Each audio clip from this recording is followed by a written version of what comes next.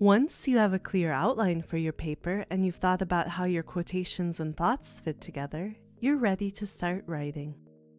With the Citavi Assistant, you can enter references and quotations into your Word document, formatted according to the citation style you choose.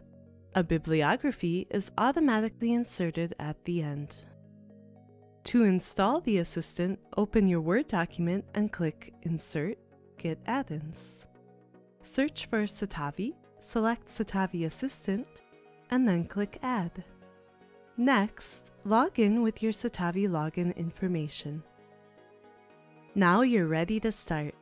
First, assign a Citavi Web project to the document by clicking the one you want to use.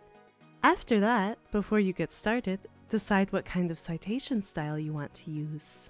If you want to work with footnotes or with in-text citations. You can change your citation style in the settings. Just click Citation Style and search for the one you want. Select it and then click the check mark. Next, insert your categories as headings. Hover over a category and then click the wrench symbol. Here you have a few different options. By default, only the current category will be inserted.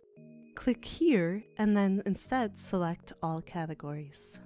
You can include your knowledge items if you want, which is the default option. That will mean that all of your quotations are inserted at once.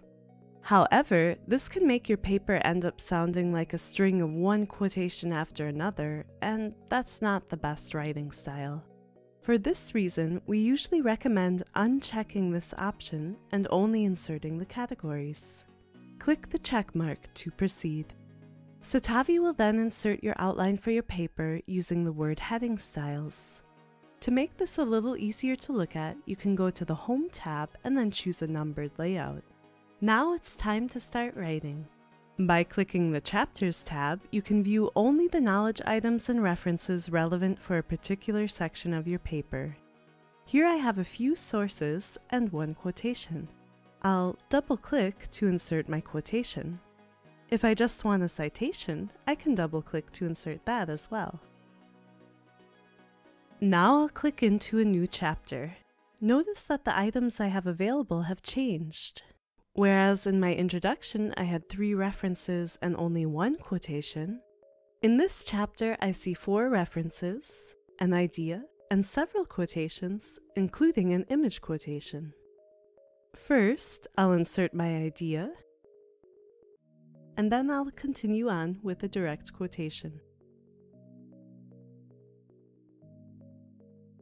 To insert my image quotation, I just need to double-click it. It's also possible to insert a multiple citation. So, for example, let's say we want to cite several authors on a topic. I can double-click each reference one after another, and they'll then be combined into one citation. If I don't want my citation to appear in parentheses like this, but instead I want to name the author at the beginning of the sentence, I can click Insert Advanced and select the person year format. If you ever need to change or add additional information to a citation, such as the page number, you can switch to the Citations tab. Then, click the wrench symbol that appears when you hover over the citation. Here you have a few different options for adding additional information or changing the formatting. I'll go ahead and change my page number here.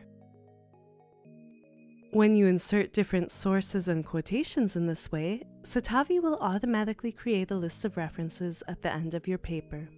As a reminder, you can change the citation style by going to the settings and choosing a new style. Make sure to click Save Changes and Format to apply it. Notice that the references are updated to match the new style. In this case, a style that uses reference numbers inserted in the order you cited them in your paper.